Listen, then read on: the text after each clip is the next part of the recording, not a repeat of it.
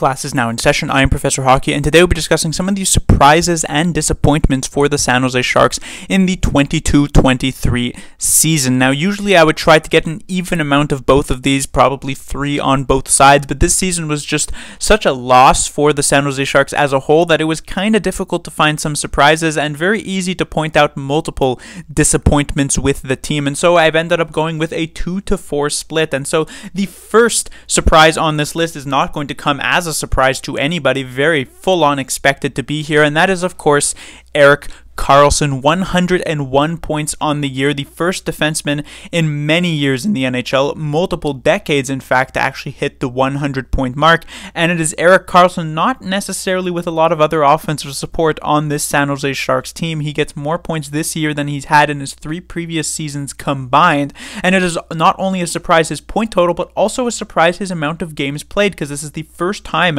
as a San Jose Shark in his 5th year with the team that he has actually played a full 82-game season. Technically, he played pretty much a full year in 2021 when the Sharks had that shortened 56-game season, but that's not 82 games, so to see him actually remain healthy for the entirety of the year was just a surprise in itself, and the fact that he also piled up 101 points just really takes it to that next level. And if we're going to look for a couple of reasons for why this may have happened, considering his age, you would sort of indicate that that type of turnaround wouldn't be possible. Well, the first reason is that finally he's kind of the guy for the San Jose Sharks. For many years since the Sharks acquired him, the Sharks have had Brent Burns on the back end as well. Originally, when the Sharks acquired Erik Karlsson, it was viewed as a bit of an awkward deal. The Sharks at the time were trying to pick up John Tavares in free agency, but when that fell through, Doug Wilson was still looking to make a splash, and so he ends up acquiring the available Erik Karlsson, which, like I said, awkward because the Sharks already had a player like that, but was more acceptable because, oh, well, now the Sharks, they can always have either Brent Burns or Erik Karlsson on the ice at any possible point of the game. And yet, Brent Burns, because he could play that penalty kill, because he had that seniority with the Sharks, they were more familiar with him. It felt as though they leaned more so on him, and Erik Karlsson was kind of the second defenseman on the team, which of course he was not necessarily used to when he was really just the one who was looked at to be the entirety of the Ottawa Senators offense for the majority of his career to start. So while he did look pretty good with the Sharks in 18-19, once the Sharks kind of fell off and became that not playoff team for the next few years, Erik Karlsson never really found that footing again until this year with with Brent Burns being traded to the Carolina Hurricanes. Erik Karlsson suddenly becomes the main offense on the back end for the San Jose Sharks, really the only offense on the back end for the San Jose Sharks, and so he steps into this role exceptionally well. And now playing, close to 30 minutes a night at times, he able to put up all of these points. But another big reason could also be the introduction of the new head coach of the San Jose Sharks, David Quinn, known to be a strong coach when it comes to coaching defensemen. And so it is very possible that he had potentially unlocked that potential of Erik Karlsson, the potential that we knew was there by the fact that he had so many fantastic Norris Trophy winning years with the Ottawa Senators a few years ago. And not only did David Quinn manage to really get Erik Karlsson back to that known level, but he also managed to get a lot of the other Sharks defensemen to a much higher level than expected, and potentially really causing them to be massive surprises. And that really brings us to the second surprise here. The Sharks came into this season with a pretty underwhelming defensive core. Past Erik Karlsson, you had multiple players who probably wouldn't even be bottom pairing defensemen on actually good teams. Matt Benning was like a 6th defenseman on the Nashville Predators, so not necessarily super impressive. Both Vlasic and Radim Simek were basically healthy scratch levels last season. Mario Ferraro definitely not particularly good last year either. Jacob Megna, while looking half decent, isn't a defenseman who's going to blow anybody away. Since recently being traded to the Seattle Kraken, he hasn't played a single playoff game, if I'm not mistaken, with them so far this season. So indeed, the Sharks, they came in with not the most impressive defensive core, and yet David Quinn managed to get significantly more mileage out of them than expected. Benning was playing at a top 4 level, not a very good top 4 level, but a respectable enough top 4 level. Marc-Edouard Vlasic had his best season with the San Jose Sharks since the 18-19 year. Radim Simek, instead of being a consistent healthy scratch and deserving of it, he actually played decent as a bottom pairing defenseman. So generally, David Quinn got a lot out of these defensemen who you weren't really expecting much from. And if you had just taken a look at the Sharks on paper, you were probably expecting like a bottom 3 defensive performance, if not literally the worst in the league. So the fact that, while they still weren't good, but they were respectable enough is a testament to how well these defensemen did in terms of outperforming their expectations. But now as we move on to the disappointment side, we of course have headlining that the Sharks goaltending on the year. If you've watched any of my videos discussing the San Jose Sharks as a whole this past season, you would know my feelings about the goaltending. They really shouldn't be that much of a surprise in themselves, because anyone who can take a look at the stats from the Sharks goaltending this season would know just how awful they were. Most goaltenders, if you were to take a look at their stats and you saw them close to a 3.00 GAA, you'd probably think they weren't particularly good, even with the general rise of scoring these past couple of seasons in the NHL. But the fact that Kähkönen had close to a 4.0 GA with his 3.88 is just downright embarrassing for a goaltender who was not necessarily a starter, but expected to be at the very least a 1A, 1B type of tandem. This is literally like third string AHL level goaltending statistics from Kaapo Kähkönen. And I'm not saying coming into this season, these two goaltenders, Kähkönen and Reimer, were expected to be just absolute world beaters, but I would say they were expected to be at least somewhat decent. Reimer actually played pretty decent in the first year of his contract last year, and likely should have been traded for some assets at a point at the trade deadline or potentially even at the entry draft, but for whatever reason, maybe they held out a bit too long. They weren't willing to take lower value than they thought that they deserved from him, and they end up getting punished for that, because Reimer, while maybe slightly better than Kähkönen, was still not really any good in his own right. And so the expectations, they weren't even all that high coming into this season for the Sharks goaltending, and yet because of how terrible they were, they still managed to disappoint significantly and were indeed the biggest disappointment for the San Jose Sharks this past year. Moving on to the next disappointment, we have the only other defenseman who I didn't really mention in those surprises. I talked about Benning, Vlasic, Shemek, all outperforming, of course, Erik Karlsson, but Mario Ferraro really the only defenseman who kind of either stayed at that same level or was even more of a disappointment than last year. Ferraro already had kind of fallen off that last season.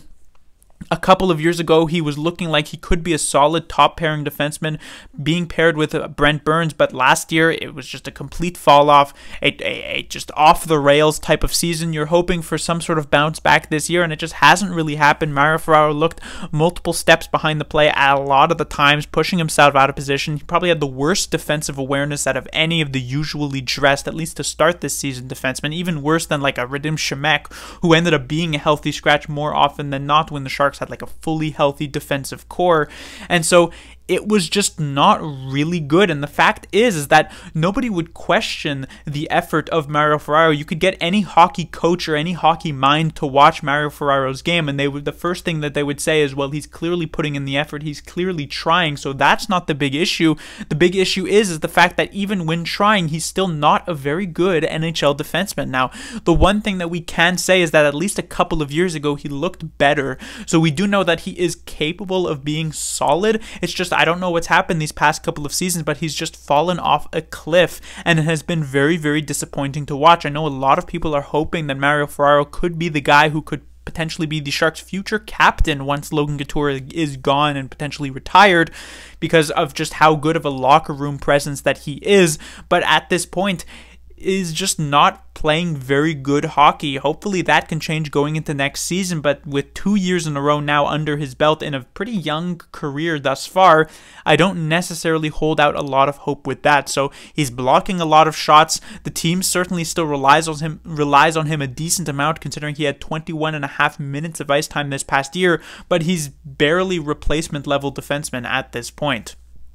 Next, we have Tomas Hertl. Now, Hertl is a pretty interesting case because last season, similar to Ferraro, I had also called Hertl somewhat of a disappointment, but the major reason that I had given for that was a lot of the sort of outside of the game type of reasonings. Hertl was in a contract year, potentially thinking of whether or not he might get traded, where he would be spending the next few years of his career, or maybe potentially the end of his career at this point. And so I said, because Hertl is a very emotional type of player, that may have been a big enough distraction to prevent him from really doing all that well. But I was expecting that this year, without those distractions, now with this new contract, his future very much set in place and in his control, that he'd have a much better bounce back season. And considering the fact that Erik Karlsson was so good this year at setting up players for goals and points and just generally like that, you would think Hertl would just passively benefit, and yet he kind of had a very similar point total to last season. He had a very similar type of play to last season, and it was just not very good from Hertl. I'm expecting a dominant performance like you would indeed expect from a player who's making over $8 million, and yet you got like a half-decent performance from a top 6 player that you would expect from someone who's making like $5.5 million in a particular year as a cap hit. So it was just, you're definitely expecting more from Tomas Hertl, and generally, like I said, very emotional type of player, and my excuses for him last season were indeed those outside of the ice situation, but now I'm thinking it might be more of an on-ice situation. Hertl, as we know, very happy-go-lucky player. Back when the Sharks were a very successful team, he was the type of player who always had a smile on his face, even if the Sharks would lose games, and that was maybe primarily because when the Sharks would lose those games, they were still generally winning on the entire year, so you still certainly had something to be happy about. But these days, the past few years where the Sharks have been bad, even when they win those games, it is still generally a losing feeling around the franchise, because you know that they're not necessarily going to make the playoffs, and that can be a very depressing fact for a player who usually runs on emotions like Tomas Hertl. So it could be very difficult for him to actually get up and really put his all into his on-ice performance. Now, this is in a way unacceptable, because you would expect to try and get the utmost performance from all of your players, no matter the situation. But for Hertl, it's kind of the case where maybe that is what's really holding him back, and perhaps when the Sharks indeed are competitive again, whether that's next season or 3 years from now or 5 years from now, if even Hertl is still on the team for when that happens, maybe we'll see a turnaround performance from him. But for the moment, maybe these are just the new expectations for Hertl. He'll put up 60 points, he'll be okay, but we won't get the dominant Hertl that we have seen in the past. And then finally, we have the last disappointment on this list, and this is generally the organization. And this is not me saying that the season itself was a disappointment.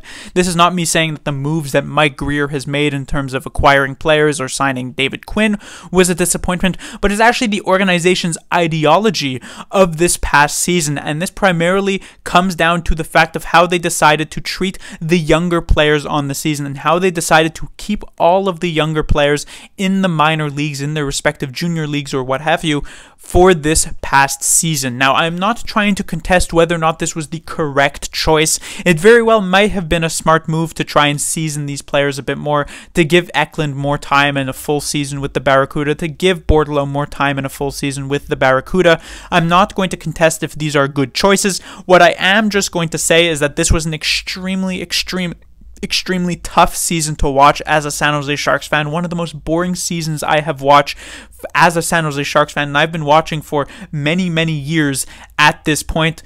It was difficult to try and just turn on these games and actually watch the full 60 minutes, because you didn't really have much to watch for. Yes, Meier was playing well, but you knew that he would be traded at some point near the trade deadline at this point, so you're not even watching for like the future with Timo Meier. You're just kind of hopefully enjoying some goals. And then of course Erik Karlsson was exciting, but again, you're probably hoping that he's scoring these points so that the Sharks could unload this massive contract.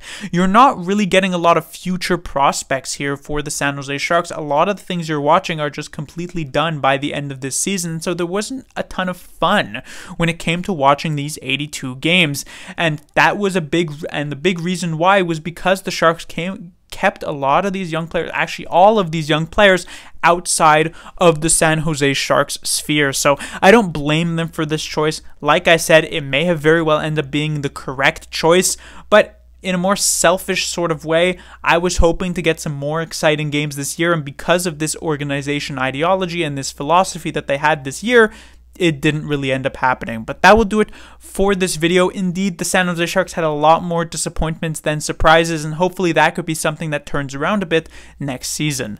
Class dismissed.